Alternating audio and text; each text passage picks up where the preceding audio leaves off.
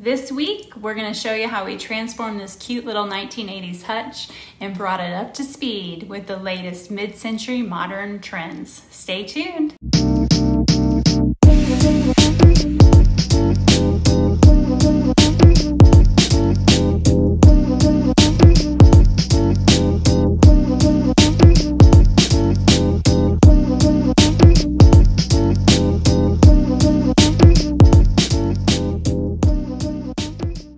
Hey y'all, welcome into Lemons to Lemonade. My name is Kara and we're a furniture flipping family located deep in the heart of Texas. If you're new here, welcome. My husband and I started flipping furniture last year when he lost his job due to COVID, and we've been flipping some furniture ever since. We're happy to have you. Be sure to hit that like and subscribe button and let us know where you're tuning in from.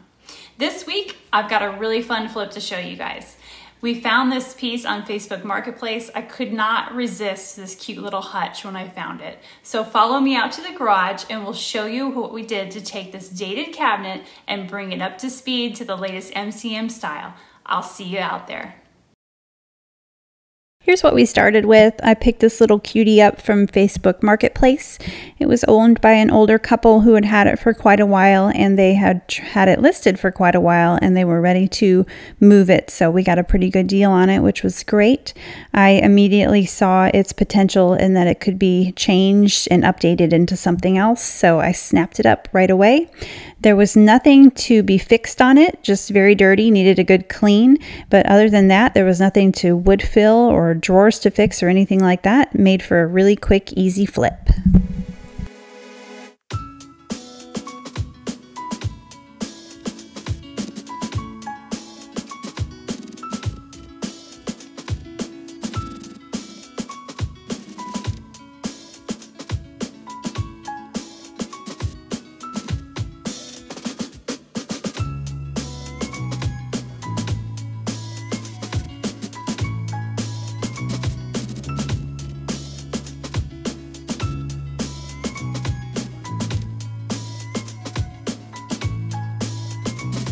I knew right away that we were going to wallpaper the inside of this with some really cute Art Deco wallpaper. So the best way I have found to put wallpaper inside a cabinet is to remove the backing off of the cabinet. You watched us do this in a few other flips that I will also link above if you're interested in going back and seeing those. But the easiest way to do it is to take the back off. After we've got the back off, then I'm going to go ahead and give everything a light scuff sand with a 220 grit sanding pad. This will just help prepare everything for the paint. We're going to go ahead and tape up all of this glass. Oh yes, all of this glass. There was a lot of glass on this cabinet to tape.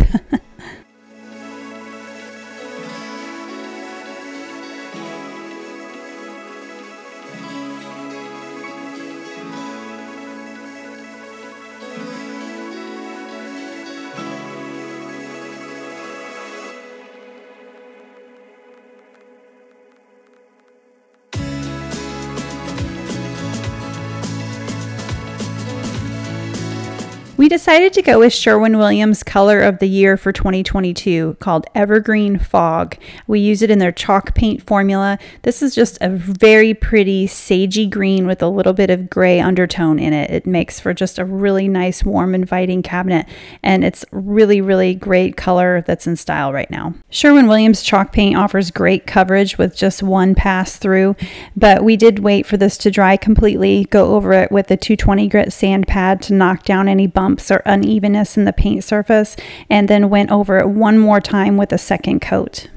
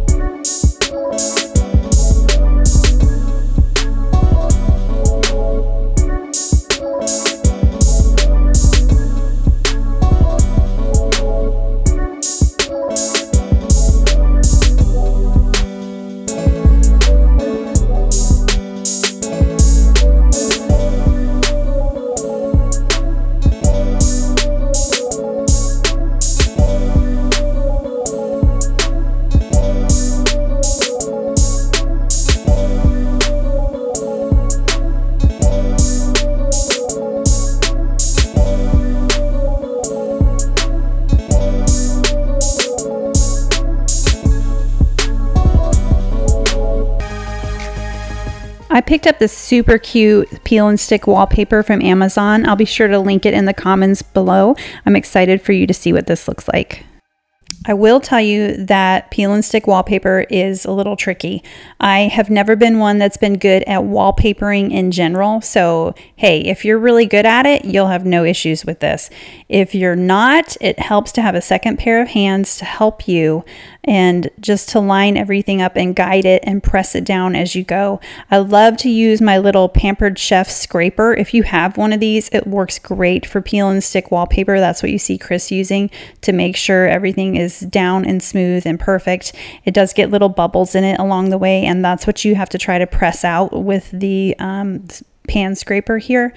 But all in all, it's easy once you get the hang of it. This is our third time doing it. It definitely took us a lot less time this time around. I would say all in all, it took us maybe 45 minutes to get this whole piece laid. Obviously, I sped it up so you guys weren't bored to death watching us do this, but it turned out really great. It is easy to line up, and yeah, a second pair of hands will really help in this process if you have them.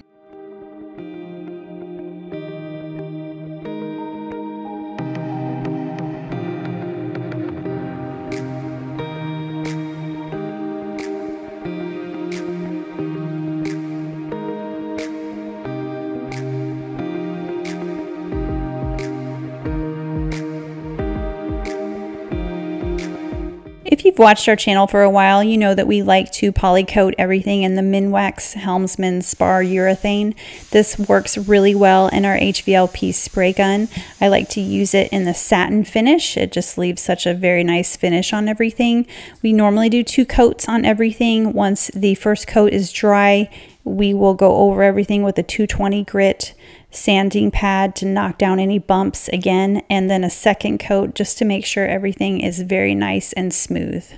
I love to use Rust-Oleum flat gold spray paint on anything I'm going to be turning into MCM, so these knobs are no exception. I love these knobs. I love that they fit the piece perfectly. They're still in really great shape, so I just scrubbed them up and added a new coat of spray paint.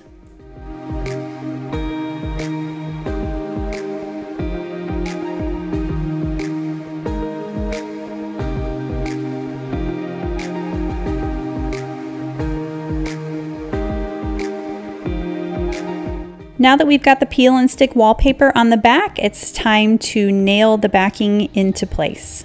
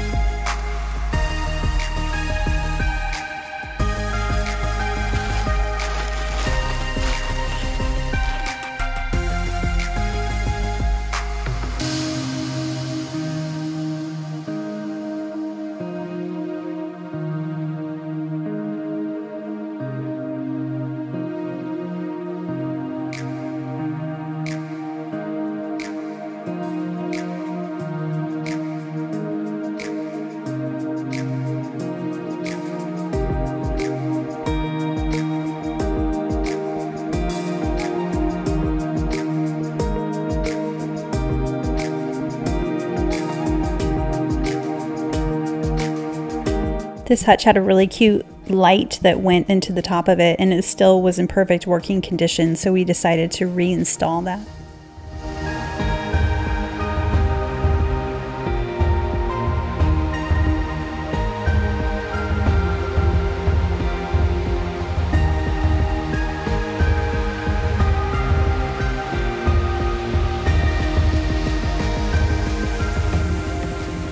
I wanted to show you guys how we stage our pieces out in our garage with minimal space.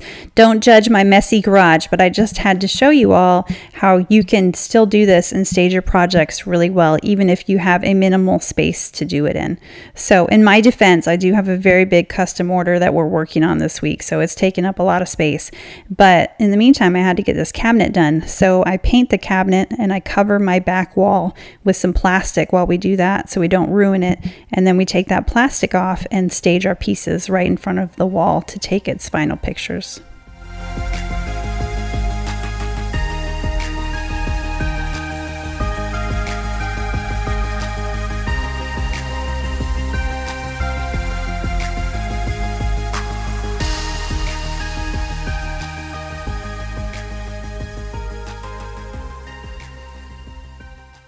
So here's the hutch that we started with.